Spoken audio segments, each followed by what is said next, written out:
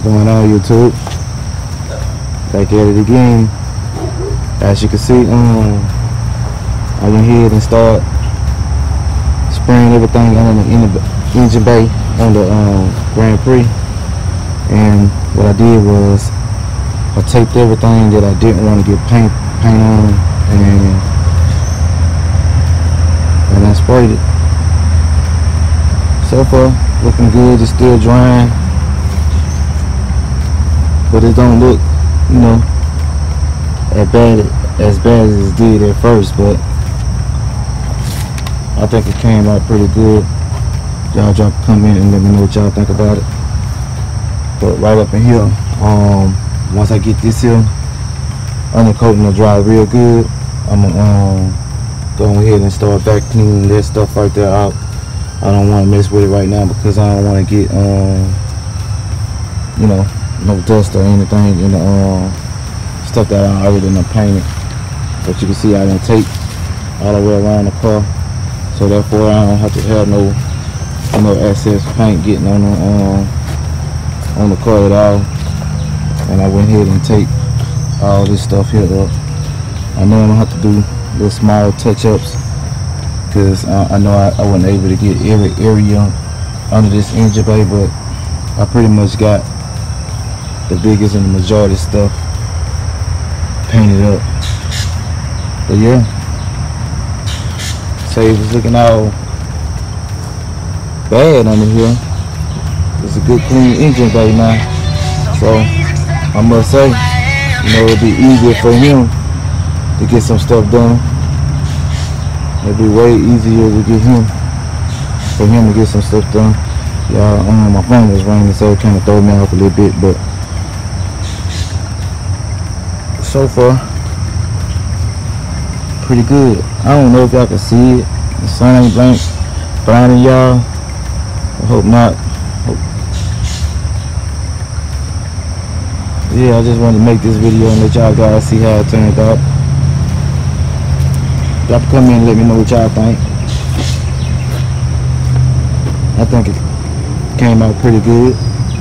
So when I get ready to start putting everything back together on this motor, which I done went and got 2 of the freeze plugs that I needed to put back in here. So I'm gonna go ahead and just throw them back in here once this all dry, and I'll go to touching up on some of these areas on here that I missed, and that way I can get this car going here and get this car back running like it, you know, supposed to.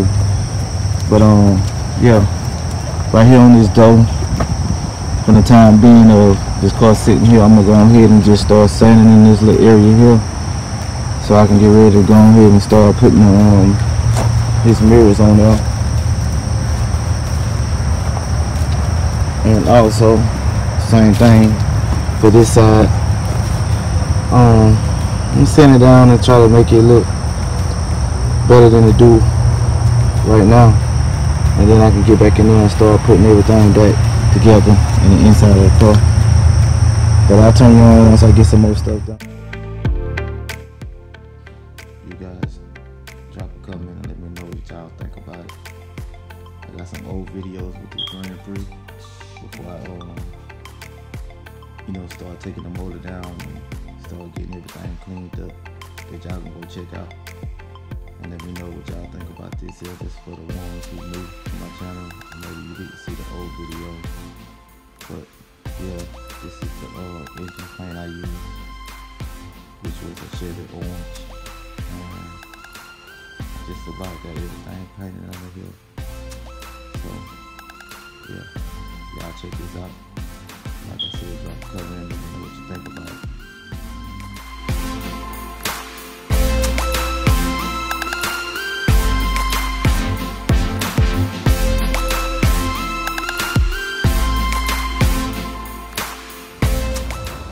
Okay, YouTube, back at it again. So I got everything situated under the hood. So now I'm going to go ahead and start on the trunk of this car.